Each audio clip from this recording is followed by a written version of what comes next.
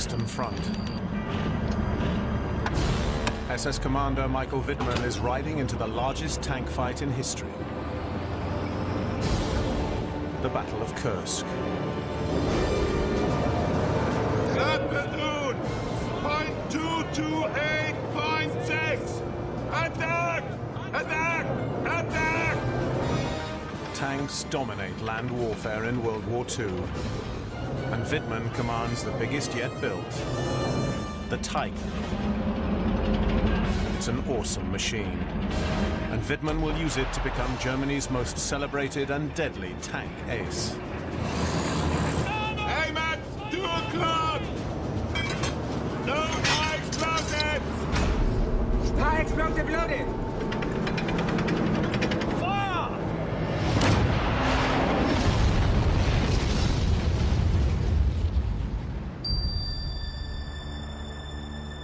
Today, only a priceless handful of Hitler's huge Tiger tanks remain.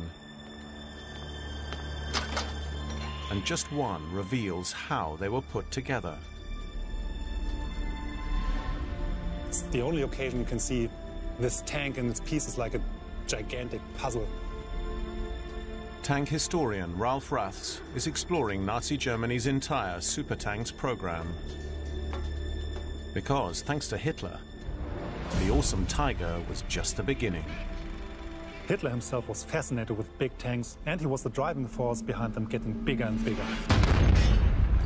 Hitler's obsession with giant tanks and big guns begins in World War I. As a corporal on the front line, he witnesses the power of heavy artillery firsthand. Hitler would have experienced this massive weight of firepower, this incessant shelling. This would have been something that would have been burned into his memory from his years as an infantryman. People tend to view the First World War as the war of the machine gun, but really more than anything else, it was the war of the artillery piece. Guns get bigger, they get heavier, they get longer range, throwing bigger and heavier projectiles further distances. In World War I, Hitler doesn't just watch artillery getting bigger, he sees it becoming more mobile. With the arrival of the first tank, Britain's Mark I.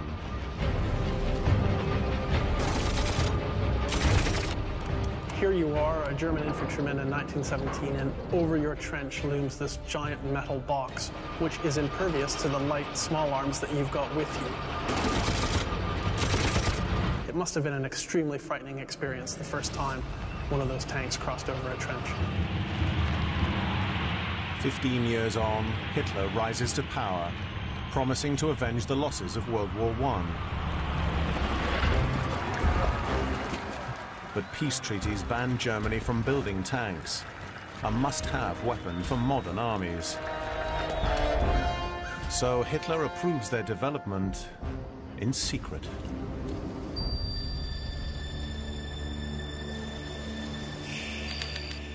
Today, hidden in thick pine forest, lies an abandoned Nazi military complex that once led the world in weapons development. This is the former HQ for Nazi Black Ops. Over 25 square kilometers of high-tech weapons labs and firing ranges, tank works and fuel dumps. Here, Nazi scientists created the world's first ballistic missiles. And it's also here that revolutionary tank legends will be born. Colonel Chris Wilbeck is a veteran of tank warfare in Iraq and a tank historian. This is where they conducted tests on their tanks, but it certainly has run down now. It's seen its better days. Tests performed here would transform Hitler's idea of how to fight a mobile ground war. It'd be scary to get inside the mind of Hitler, but he had to have been influenced by World War I, where he was a corporal that fought on the front lines and saw the horrors of that static, linear warfare. No one wanted to have another war like World War I. So everyone was thinking about what can the tank do to restore mobility to the battlefield so that you avoid that long, drawn-out, costly war.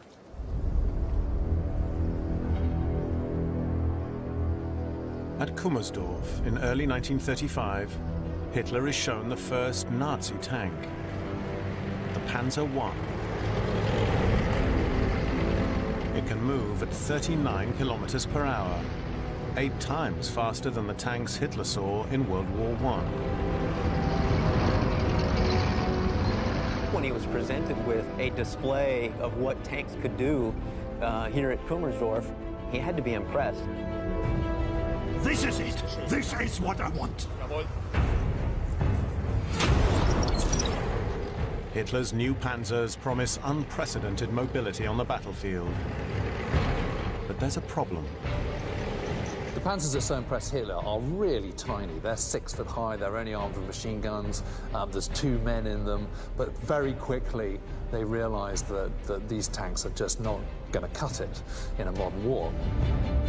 Between 1934 and 1939, Nazi Germany produces a series of bigger panzers with bigger guns. The Panzer II gets a cannon, and then the Panzer III gets a slightly bigger cannon, and the Panzer IV is a yet bigger cannon than that.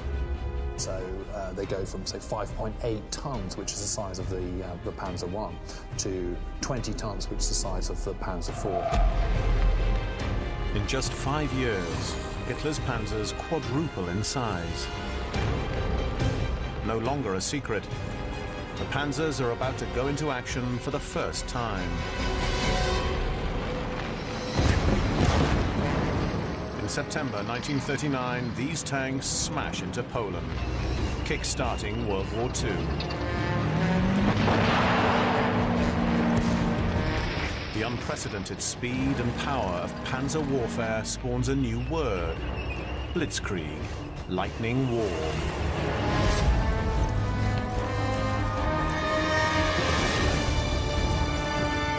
The genius behind the Nazis' successful blitzkrieg tactics is General Heinz Guderian. This landscape is perfect. Yes, sir! Panzer in the middle, grenadiers left and right. Yes, sir! Guderian's success is about far more than cutting-edge machinery. The point about the Panzerarm is it's not just the tank. The tank is the visual expression of that. You know, when you see the film footage, what you see is the tanks. But actually what makes them effective is the whole package. It's the communication ability, it's the cooperation with the air forces, with artillery, with infantry. That's what makes the Panzerarm effective, not the individual tanks on their own. Guderian's blitzkrieg tactics are successful pretty much from the beginning of the Second World War. They punch big holes into the Polish lines. They punch big holes into the French lines. The French are simply not capable of keeping up with the fast-moving German way of warfare. Part of this seemingly unstoppable force is 27-year-old Michael Wittmann.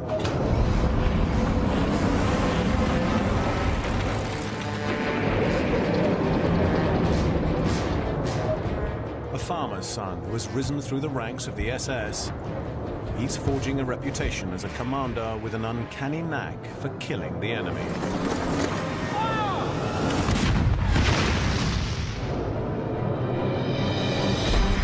In 1941, he's part of an unstoppable German army that conquers huge swathes of Europe. Now Hitler turns his tanks east for the invasion of the Soviet Union. Operation Barbarossa. When Barbarossa commences, the world will hold its breath and make no comment. We have only to kick in the door and the whole rotten structure will come crashing down. The Führer masses the largest invasion force in history on the Soviet frontier. 3,600 tanks and 4 million men. Confidence among the Panzerarm is enormous. And who are they up against? They're up against the Red Army, who propaganda has portrayed for years, ever since the Nazis took power, as being a bunch of sort of redneck peasants, Bolsheviks who know nothing, and it's going to be a walk in the park. On the 22nd of June, 1941, Germany invades.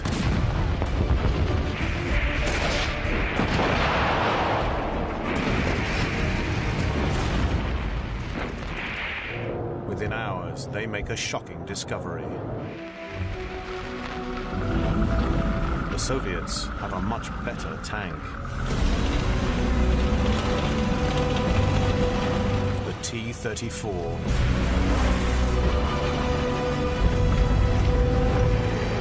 In previous battles across Europe, Hitler's armored units have destroyed everything in their path.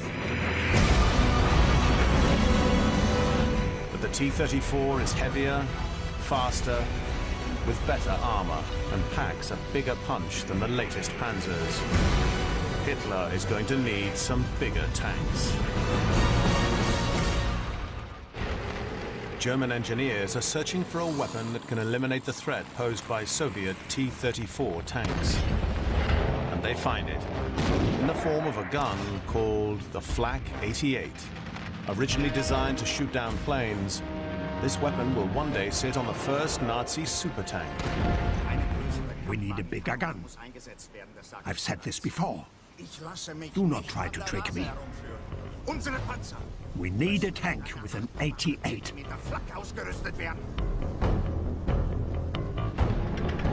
If the Germans mount the Flak 88 on a Panzer, it'll be the biggest gun ever put on a tank.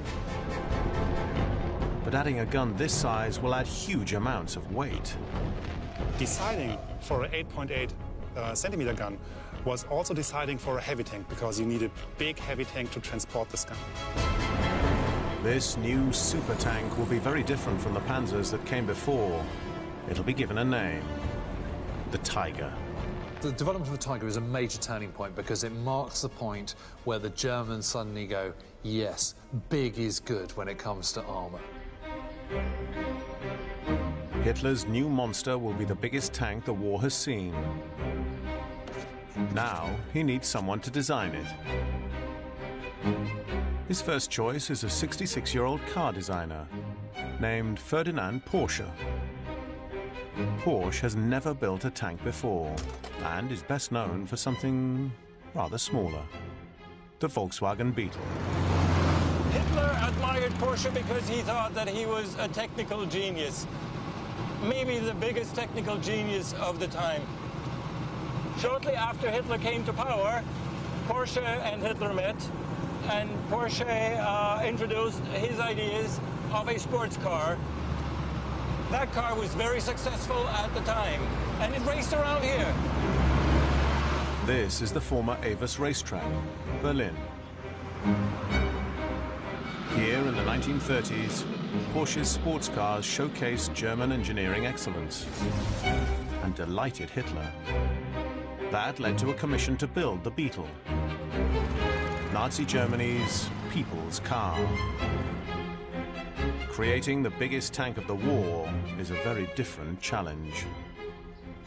Of course, looking at these two vehicles, the difference couldn't be bigger.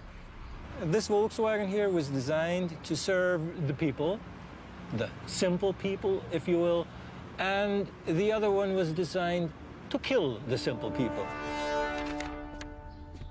Porsche must go from making family cars to a killing machine. Hitler and the Nazis said, go ahead, let's make a real monster of a tank. Porsche said, okay, let's do it. But even for can-do Dr. Porsche, putting together a monster tank won't be easy.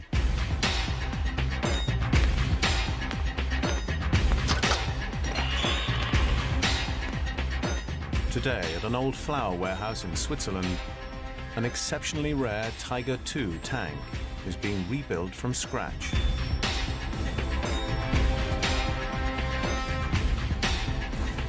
For tank historian Ralph Raths, it offers an unprecedented chance to see firsthand the challenges facing Porsche. That's a very impressive sight. Porsche's Tiger will have thousands of precision parts, many hand-tooled. The main cause for its size and complexity is the gun. If you build a big gun and it shoots, it will go back through the recoil. So if the gun goes back into the turret, it needs space. So you have to make the turret bigger so that the gun has the room to go back. So if you start to make the gun bigger, everything else will get bigger accordingly. To carry the 88mm gun, the Tiger will be more than twice the size of any previous Panzer and weigh 60 tons. The pressure on Porsche is compounded by the announcement that a rival German engineering giant, Henschel, will also make a prototype. The successful model will result in a massive contract for the winning designer. The Henschel engineers took the classical path. They put an engine in the back of the tank, a transmission through the whole tank, and then generating power on the axle of the tank via torque on the tracks. That's the classical way to power a German tank. Porsche, on the other hand, used a combined diesel-electro engine, meaning that he had a diesel engine powering 2 electromotors on each track separately, which had the great advantage that there was no transmission needed at all. Porsche's system does away with mechanical gears, which are heavy and take up valuable space. It's a bold, visionary idea that won't be adopted for mass-produced cars until the 1990s. But will it work on a revolutionary new tank? Hitler's 53rd birthday. His treat?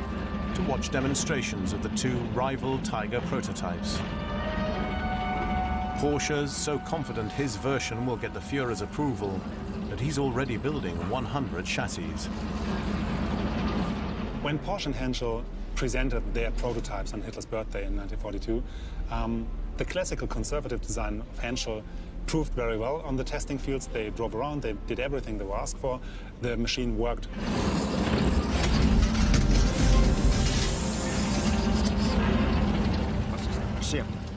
It's just the electrics. It is not a problem. The Porsche Tiger, on the other hand, went up in flames internally and didn't accomplish anything on the testing field. So the decision was quite clear. Porsche's innovative tank is a failure. His engine is too complicated and suffers repeated fires. Porsche's ideas were intelligent and clever and interesting, but the Henschel design, on the other hand, worked. It is Henschel's Tiger that will go into production. The Tiger is more than twice the size of the main Soviet tank, the T-34. It's also precision engineered by hand and even comes with its own operator's manual. They produced this richly illustrated and very well-written manual for the Tiger crews so that each and every man on the Tiger knew what he had to do in his function on the Tiger. To grab attention, the Tiger manual includes pictures of scantily clad women and Armaments Minister Albert Speer telling gunners not to waste ammunition. It also features clever tips on how to deal with the tank's exceptional weight. It says, if you're not sure if your Tiger is too heavy for the ground, take a comrade, put him on your back, go to the place you're unsure about, and stand on one leg. If you don't sink into the ground, the ground pressure of your Tiger is okay with that ground. If you sink in, your Tiger is too heavy. So the heaviness is a problem, but they also provided solutions for the simple man at the front, how to decide what to do. The Tiger is an expensive sledgehammer, built to smash Soviet lines. Now Hitler will test it in combat at the largest tank battle in history.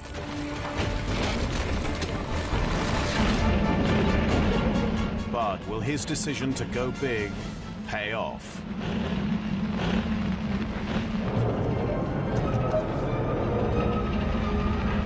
Spring 1943.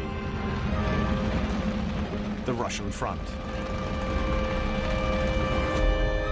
The German forces are preparing to attack a 200-kilometer bulge around the city of Kursk. The reason the Germans want to do this, to attack here, is twofold. First, because they want to reduce the front by 170 miles. The main reason is to take on the biggest concentration of Soviet forces head on and hopefully defeat them.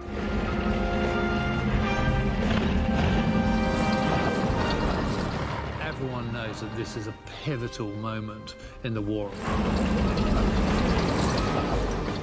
If the Germans lost at Kursk, their ambitions on the Eastern Front were over. But Hitler is racked with doubt. Does he have enough Tigers? He delays for 2 months so more can be made, allowing huge Soviet defenses to gather. The scene is set for the biggest tank battle in history. Leading the charge will be 29-year-old Michael Wittmann. This dedicated commander has spent 3 months training with his new Tiger.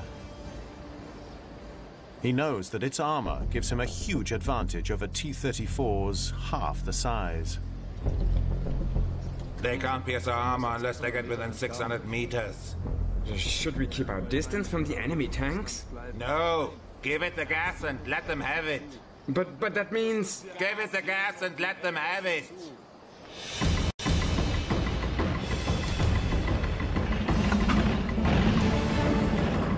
On the 5th of July, 1943, Hitler finally gives the order to attack. It's the moment of truth for the Tigers. That platoon! 0.228.6!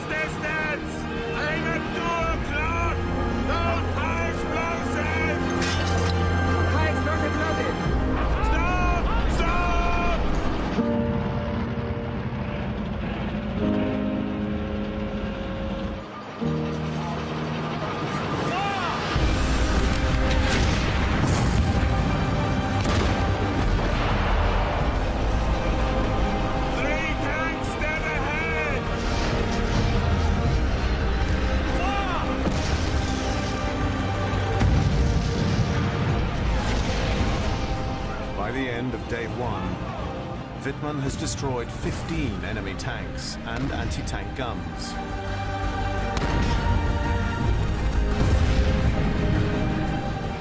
Hitler's Tiger is a deadly success. They need us! He's starting to fire! In terms of effectiveness of killing enemy tanks, of destroying enemy tanks, the Tiger was very effective. Kill ratios were very high. After 5 days fighting, the Tiger helps German forces advance up to 30 kilometers. But despite the carnage, the Soviet T-34s keep coming. The problems the Germans have on the Eastern Front is just the vast numbers they come up against. It seems to be never ending. It's sort of a bit like the Hydra's head. You chop one off and 6 more appear.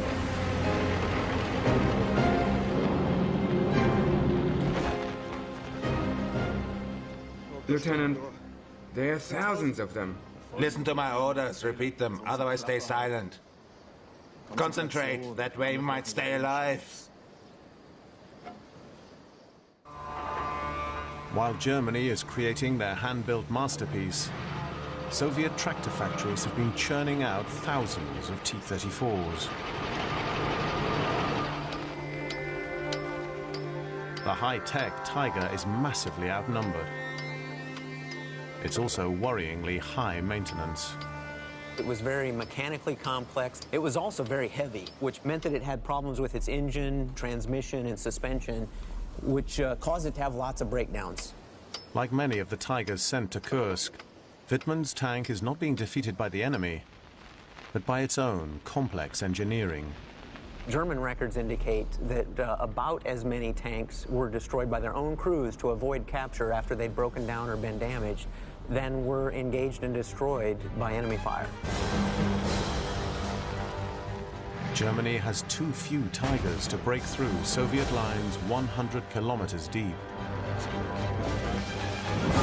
After losing 54,000 men and over 250 armored vehicles, Hitler abandons the Kursk offensive.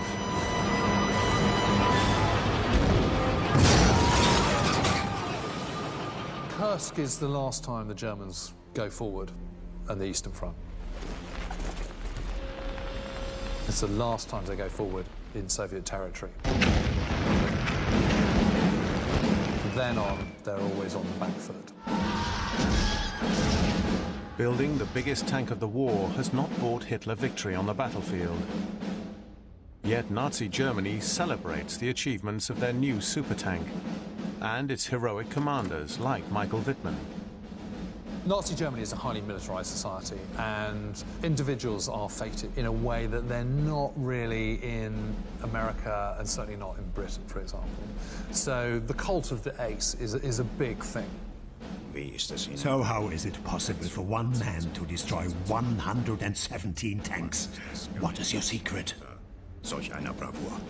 Concentration, my Führer. And the hunter's instinct, I suspect. So, how are things at the front? Are the Tigers everything you had hoped for? The Tiger is the very best tank in the world. In open country, the enemy flees as soon as he sees us.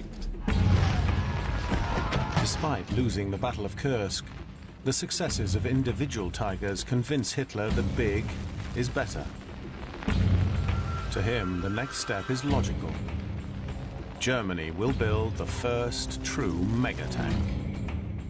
The idea of a mega tank ranging somewhere between 100 and 250 tons was circulating in the whole continent of Europe for about 30 years. Nearly every major land had one or two designs of this in their drawers. Now, designers bombard the Führer with rival plans, including a jaw-dropping design, 10 times larger than any tank in existence. The largest Nazi tank design, known as the Landkreuzer, is dreamt up by a submarine designer at Krupp Steel. Krupp has suggested to me a magnificent tank. A 1,000-ton monster with a battleship gun. We can use it to replace destroyed defense bunkers. Get Herr Grote at Krupp on the telephone. This is the only plan that exists of this vehicle. If you look at this design and consider all dimensions, it's basically a ship on land.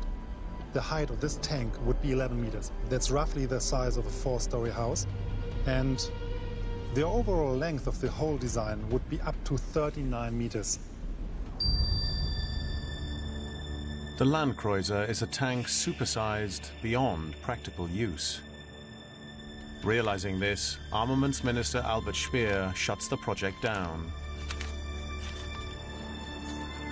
But Hitler's desire to build a mega-tank is unstoppable.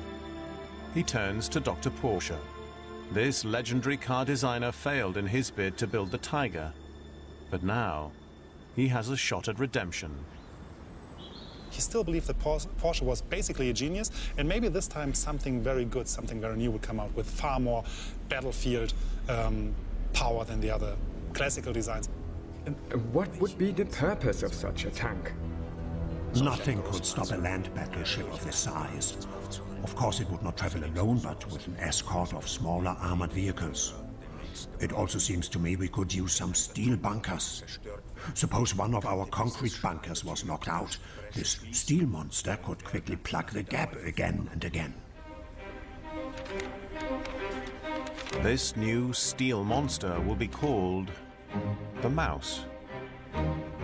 It's a monumental engineering challenge, and Porsche cannot afford to let his Führer down again. Everything Porsche had to build into this tank, according to the demands of Hitler, was a problem on a much, much bigger scale than before. This is the first design Porsche proposed in June 1942. It's the classical German tank on a new scale. The whole thing was roughly double the size of a Tiger, but it still wasn't enough for Hitler. With Porsche failing to deliver the colossal scale he wants, Hitler gets even more hands-on.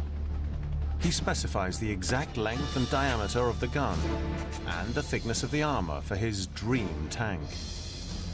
So this is the final mouse, and this design now, with the demands Hitler made over the time, weighs in at 188 tons. This means the first mouse was as heavy as 2 Tigers, And they added just a third Tiger.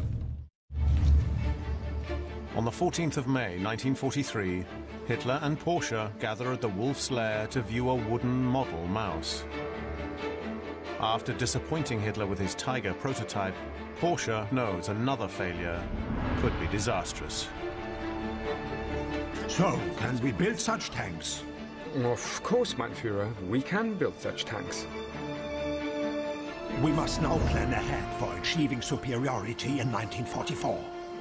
This year, the Tiger and the Panther are the best.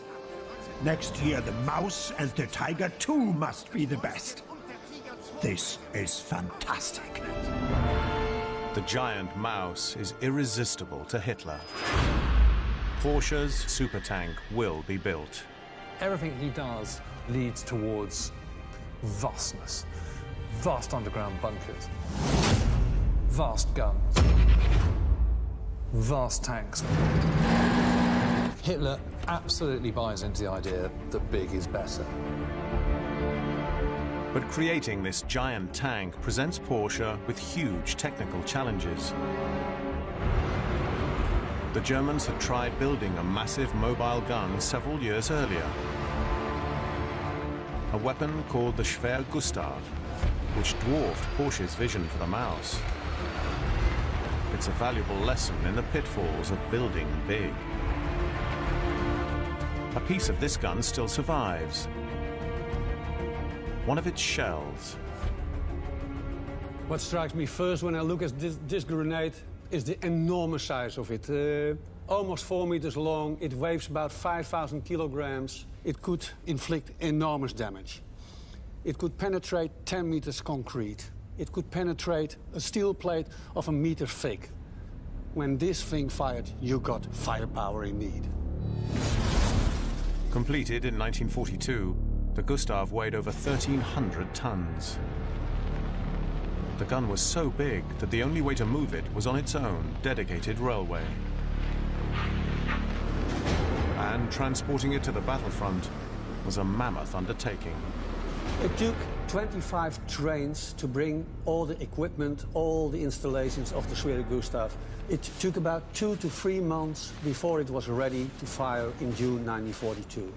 There were 2,500 people needed to build the tracks for the gun, to assemble the gun, and to fire the gun. Once in position, the Gustav required vast amounts of manpower and resources to operate. The giant gun couldn't swivel, so new railway tracks were laid to point it in the right direction. In all, it took 90 days to prepare the gun for firing. And it was only used once, against the Soviet city of Sevastopol. It was able to destroy some heavy fortifications, but at a price. It could fire 48 shots, and then its barrel was worn out completely. Propelling its 5-ton shells at supersonic speeds had wrecked the barrel. It needs enormous maintenance to keep it in working order. And because of its dimensions, of course, it's very vulnerable to air attacks. Was the Schwer Gustav a successful weapon? In the end, you have to answer no. When building the Maus, Porsche has to mount a large gun on the biggest tank ever built. Unlike the Gustav, though, it has to be practical and maneuverable. And, crucially, it must deliver Hitler the lethal killing power he craves. The Führer desperately needs weapons that can reverse the crushing losses in Russia. Weapons capable of striking fear into his enemies. Most Germans know that the war is not going to be won from 1943 onwards. But Hitler is still clinging on to this 1,000-year Reich concept. And because he's always been such a technology buff, he starts to put increased amount of faith in wonder weapons. You know, whether they be rockets or jet aircraft or even, you know, mouse tanks.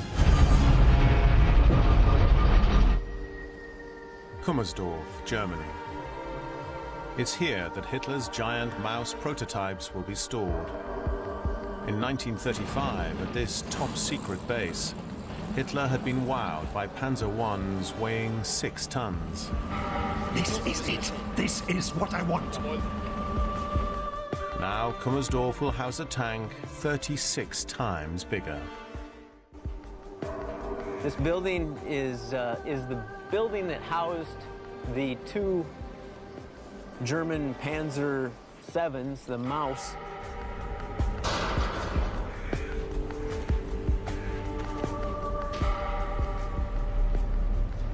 This was where all of their new weapons were tested and made sure that they met the specifications.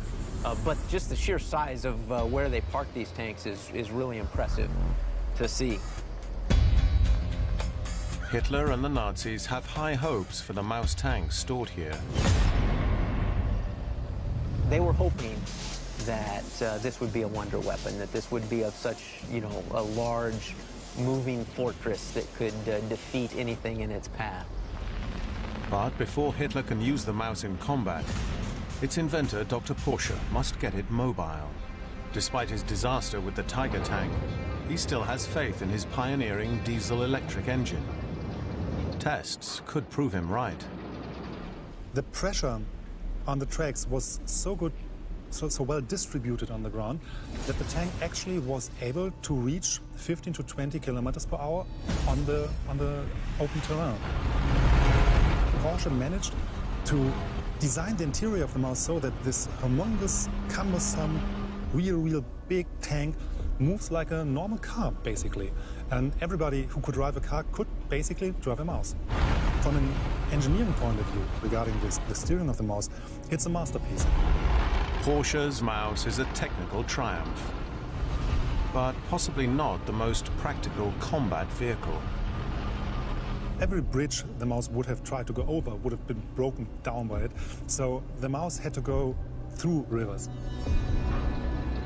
For that, you had to build a snorkel on the Maus, keep every hole in the Maus shut, and connect it to another Maus, because a Maus had this typical Porsche diesel electromotor, which wasn't able to function underwater. The Maus would go through the water, and then the Maus on the other side would give her energy to the second Maus, which go through the water then. On dry land, the Maus proves an astonishing gas guzzler. It burns a liter of diesel every 30 meters, at a time when fuel is increasingly scarce. The Nazi high command are divided about whether to go into full production. But the war won't wait. In June 1944, the Allies invade Normandy. Within a week, they've advanced deep inland. To fight back, the Nazis must rely on their original super tank, the Tiger, and aces like Michael Wittmann.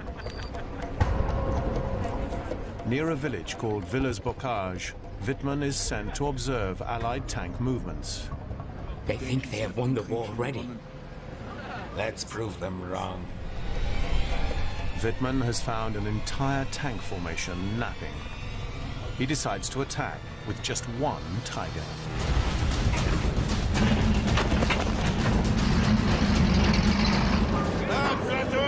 Point 2 to 8.6. So he just goes down on a parallel road and just goes boom, boom, boom, boom, taking out one after another. And the space of 15 minutes in his own tank has destroyed, has taken out between 12 and 13 British tanks and the same number again of vehicles. It's one of the most devastating single-handed attacks of the war, and earns ice-cold tank ace Wittmann even greater fame in Nazi Germany. People like Wittmann did something good for their army concerning morale, but then again, they actually distracted from the truth of the industrial warfare. Germany simply hasn't built enough tanks. In World War II, they produced over 1,300 Tigers, compared to 50,000 Shermans built by the United States. 2,000 of these Shermans are given extra big guns to destroy Tigers. They are called Sherman Fireflies. The genius idea about the Firefly is you're using the same tank that's already in mass production. So to support it, you don't need any new spare parts because it's using two things that are already in existence. A 17-pounder gun, which the artillery have, and a Sherman tank. The Firefly will prove Wittmann's nemesis. On the 8th of August, 1944, a Firefly gunner spots Wittmann's distant Tiger. Just one shot penetrates the Tiger's armor, ignites its ammo, and incinerates Wittmann and his crew.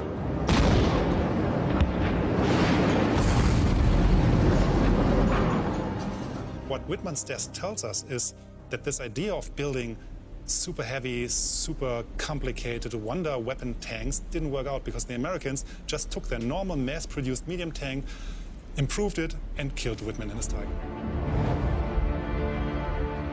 As the Allies close in from east and west, defeat for Nazi Germany creeps nearer.